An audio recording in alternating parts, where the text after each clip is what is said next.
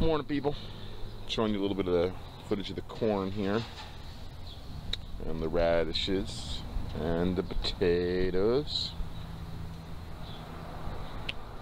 Raspberry bushes up there, and of course the rest of the yard with its many different plants.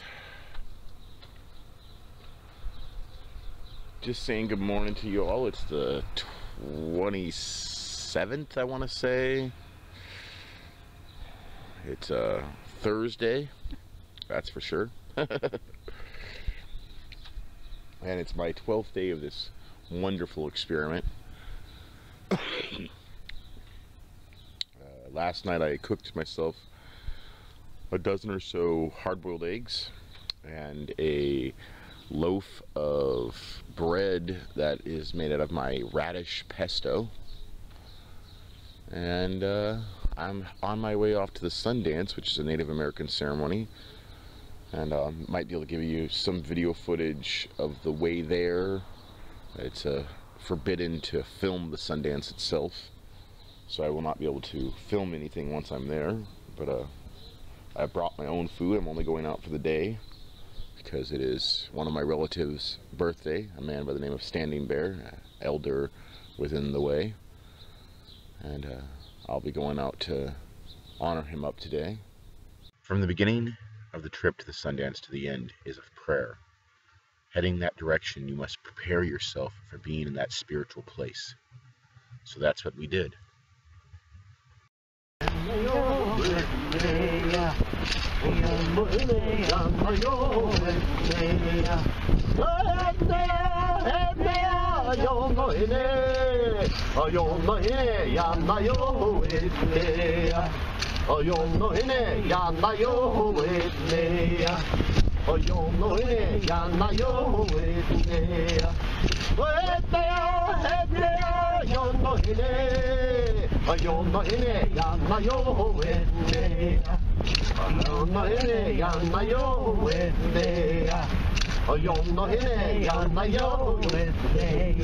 Once you reach the Sundance, the first thing you must do is be smudged off with sage, and then sweat at least one round to clear your mind and your soul before entering the holy area.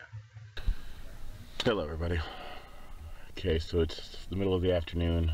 I'm only showing you my inside of the car because I still haven't gotten permission from the elders haven't seen the elders yet to film out here.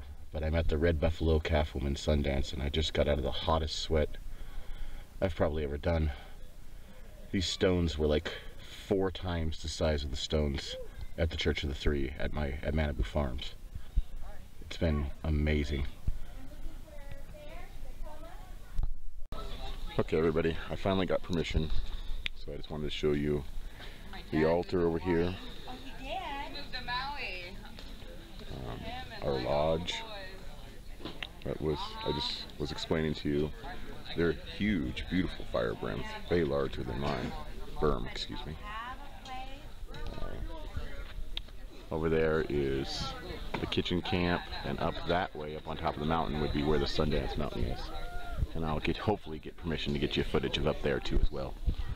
Alright guys, hopefully I'll actually get somebody on camera that's willing to talk and interview somebody about what's going on around here and how things are done. And we'll talk to you soon. There we go, there's that. I just wanted to give you a quick peek at how, if you can see those, how huge those stones were, quite larger than the ones we use at home.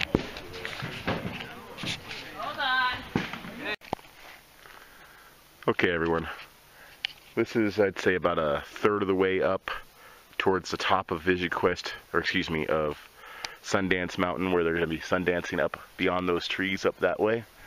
Out of respect for the Sundancers and for these traditions, this is as far as I'm really going to bring the cameras.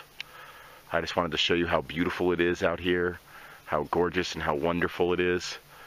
The Sundance actually starts tomorrow. That's why the ancestor here allowed me to film today.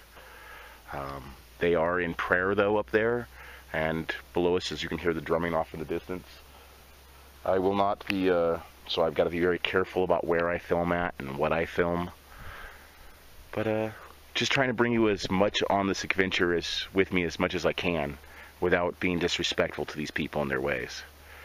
So again, if you'd like more information about this, look it up on Facebook. They have a wonderful page. This is the Red Buffalo Calf Woman Sundance site, and you can look that up there and learn more about the ancient traditions of ancient people from all around the world in a place where they're willing to actually let you come and learn. Manabu, the art of learning. We'll talk to you all later.